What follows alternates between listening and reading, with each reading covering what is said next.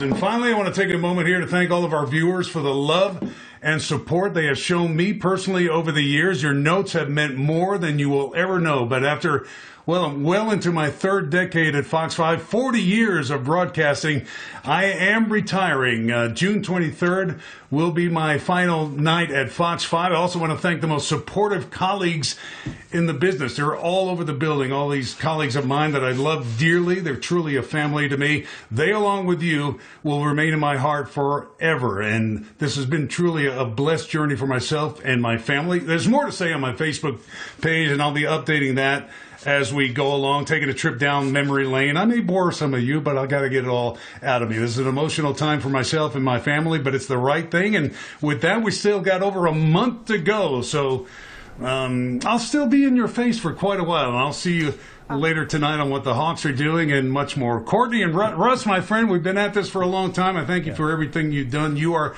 the very best. Proud to have worked with you and to call you my friend. Same back at you, my friend. I mean, if you were to bore us, it would be for the first time. You're one of my favorite people on the planet, have been for a long time. I'm so happy for you and sad for us at the same time. Yeah, and K-Rod, you and I had only just begun. Come on. I mean, we just started working together, and then the last year has been spent in COVID times with you working from home, but I'll still miss you. It's been nice seeing you on the TV every day. It's been a short time, but we've packed a lot of fun together. Yes, Proper we have. farewells as we prepare to say goodbye.